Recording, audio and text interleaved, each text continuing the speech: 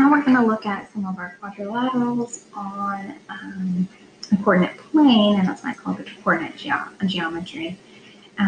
We are going to be given some points, 4 points. We're going to first determine which kind of quadrilateral it is. So we've got our parallelogram, rectangle, rhombus, and square. And so we're going to check the congruency of its sides. And then we're also going to check the congruency of its diagonals. And this is kind of a little cheat sheet on which one it's going to be based on its congruency. And we are going to use, if you remember, we're going to use for this, we're going to use our distance formula. And remember that is a of 2 minus x of 2 minus x of 1 squared plus y2 minus y1 squared. So the square root of x2 minus x1 squared plus y2 minus y. And remember, the x and the x's and y's come from the points that are given. So let me show you what this looks like. So we have these 4 points, and I will give you some graph paper so you can actually graph it out. So it's going to look something like this. I don't know what it really looks like. A, B, C, D. And so we want to see, because remember, opposite sides congruent, all 4 sides are congruent, or all 4 sides are congruent. So we want to check to see what's the distance here, and the distance here, and the distance here, and the distance here first. Okay, so we're going to check the sides first. So our points, we're going to go from A, B. So from A to B, we're going to find the distance. So this is going to be x1, y1, x2, y2. And we're going to take the square root of x2, 8, minus 9 squared, plus negative 2 minus negative 4 squared. And you can do that 2 ways. I'm going to leave this as the simplified version as the square root of 5. Okay? Now we want to check to see, remember, we're doing opposite sides are congruent for 2 of them. So let's go ahead and do the opposite side, which would be C to D. So then, if we do C to D, let's get it different. This will be x1, y1, x2, y2. So we're going to say 3 minus 2 squared plus negative 7 minus negative 5 squared. And if we do the math, that's negative 5. All right, now let's check our other sides. We got BC. So that is these 2 right here. So this is x1, y1, x2, y2. 8 minus 2, oh, come on. 2 minus 8 squared plus negative 5 minus 2 squared. And that gives me square root of 45. And finally, AD.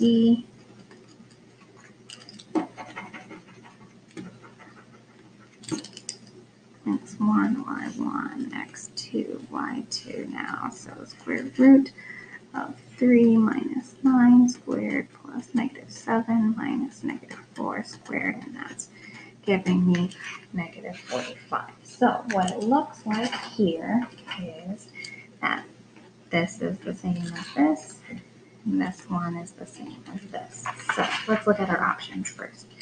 So opposite sides are congruent for a parallelogram. So this could be a parallelogram, opposite sides are congruent in our rectangle. So, or a rectangle.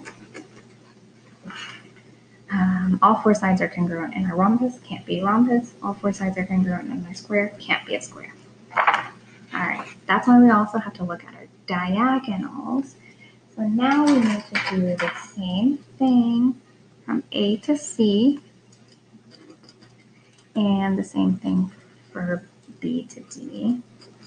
And if I do the same distance formula, I find that A to C is 50 and B to D is 50. So which one is it? If they are the same, in our parallelograms, they are not congruent. This instance, they are congruent.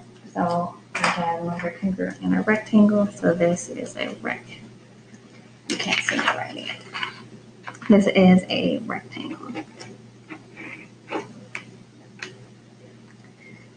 All right.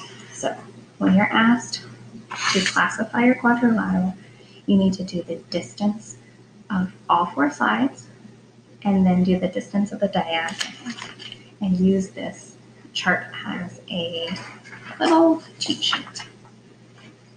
All right, you might be given some points with a quadrilateral and want to know what is the slope of one of the sides.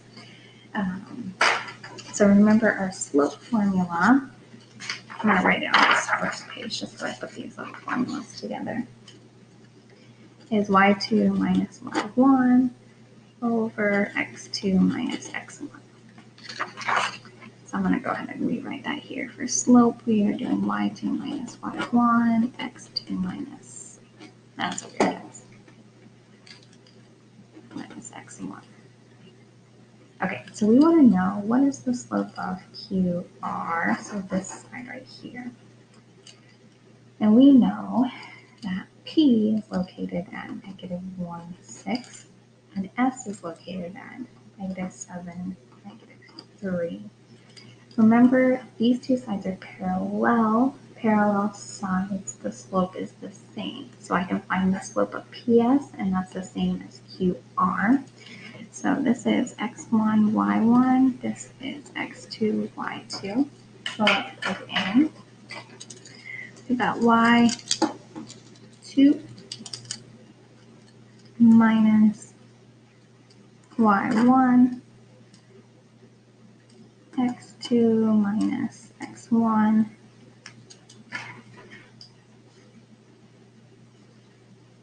and that ends up being -9 over -6, and that is 3/2.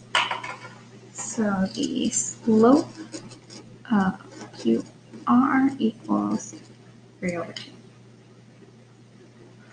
Okay. On our parallelogram, S is located at -4, 1, and T is located at 5, 3.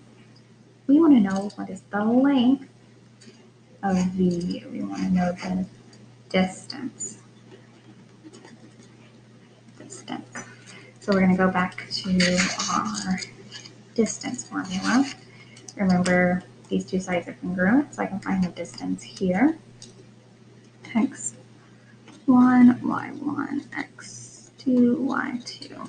So we're going to take the square root of 5 minus -4 squared plus 3 minus 1 squared. And we can leave this as square root of 85. Or we can go ahead and take the square root of 85, which is 9.2.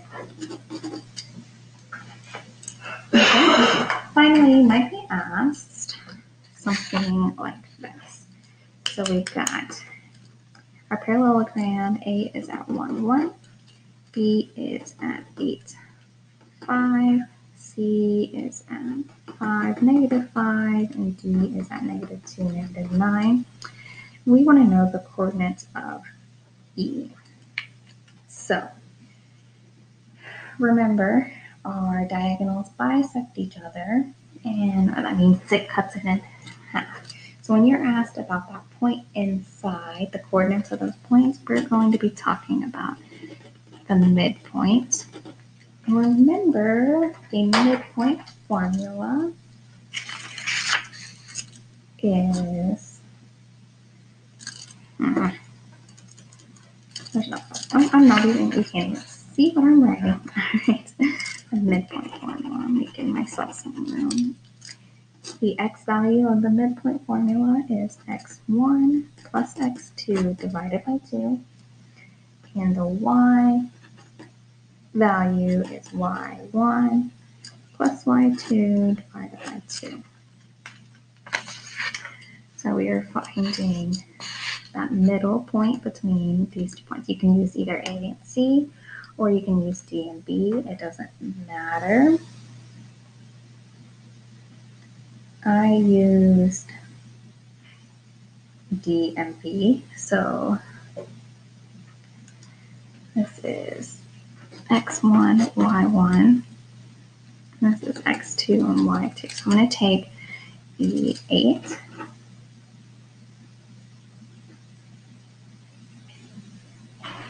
plus the negative 2 divided by 2, and the 5 plus the negative 9 divided by 2. And when I do this math, that gives me 3. And when I do this math, it gives me negative 2. So that point is at 3, negative 2. Let me know if you have any questions on any of this coordinate geometry.